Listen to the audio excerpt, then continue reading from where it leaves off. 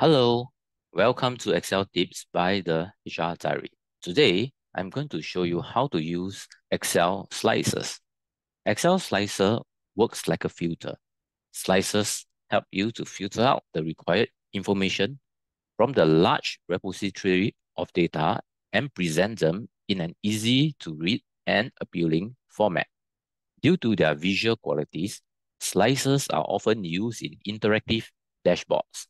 For example, if you have a data table containing various countries, you can create a slicer that only displays the record where the country is, for example, US only or Japan only. Here I have a data table containing the sales of various countries. So these are the sales numbers. To use slicers, you need to first format this data into an official Excel table. To do so, click anywhere inside this table and then press Ctrl T on your keyboard.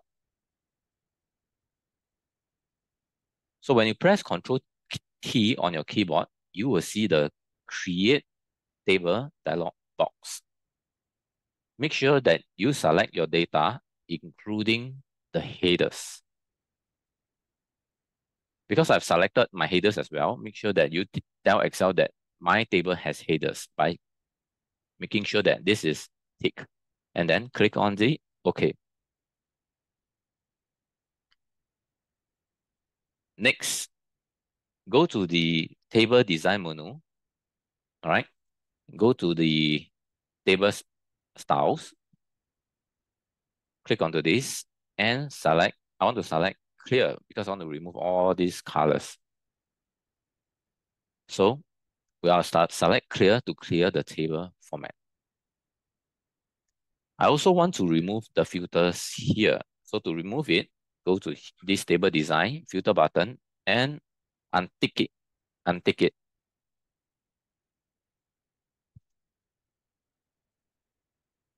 Next, in this table design menu, you will see the insert slicer.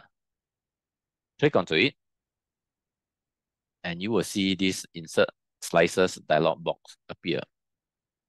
This data table contains the sales of various countries. I want to create a slicer that only displays the record of certain countries. All right. So to do that, that means I only want a slicer for country. So I will tick onto the country because I want to create a slicer where I can select countries. So tick onto country and click OK. So this is your slicer, your country slicer. So you can drag this to adjust the size of your box. You can scroll to see the countries. You can increase the columns. Now I only have one column by going to the slicer menu and changing the columns to 2 or 3 so that I can see all the countries without having to scroll. So I want it in 2 columns and let's adjust it. So I have my slicer here. Next, I want to make a chart for this whole table. To do this, click anywhere inside the table and then go to Insert and Insert. Click onto the Insert here and select this. So here you can see, here is my bar chart. And the bar chart are displayed by countries, followed by months. These are the months from January to December. So the months are within the country. All right. Next, double click on the chart. And this will open up if you double click this, all right, go to here and double click.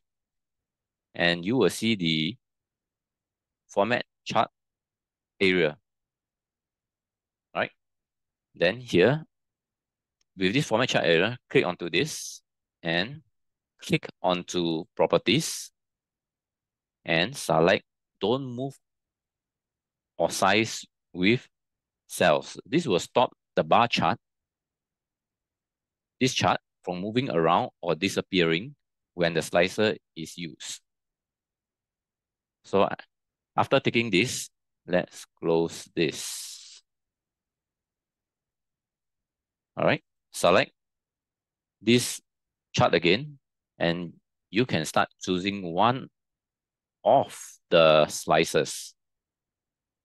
All right, now the chart shows all the countries. So if I were to choose Australia,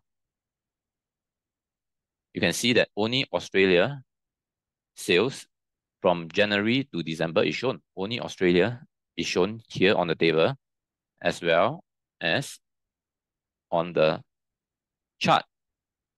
That is because slices act like a filter for the table. So if this only shows one row, the chart also only shows one row. This Excel chart is linked to this table. And Excel only shows the visible values. So if I were to pick China, this changes to China. And if I only pick Egypt, this changes to Egypt. You can select multiple countries at the same time by holding down Control at your keyboard and then selecting them. So if I hold Control at my keyboard and select Japan, you will see Egypt and Japan. And I hold down my keyboard and select Singapore, you will see at the table Egypt, Japan, and Singapore at the table, as well as at the chart. So you can deselect them by pressing Control on your keyboard and clicking on the same country. So if I press Control on my keyboard and click onto Singapore, you will see Singapore disappears. To clear all the filters, you can use the clear filter here, and that will bring all the countries back. So if I were to click on this, you will see all the countries are back. Next, here is the multi-select option, which allows you to select or deselect multiple countries at the same time without having to hold down Control at your keyboard.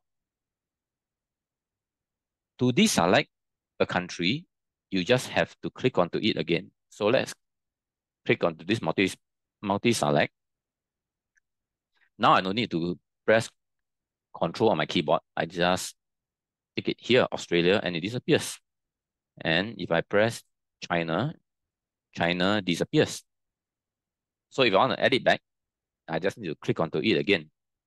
And China appears, and click on it again, and Australia appears. Okay, so in this video, I have shown you how to use Excel slices to make a dynamic chart. That's it. Thanks for watching Excel Tricks by the HR Diary. If you are not a subscriber, click down below to subscribe so you'll get notified about similar videos that we upload. Don't forget to like, share, and subscribe to the HR Diary channel. Bye.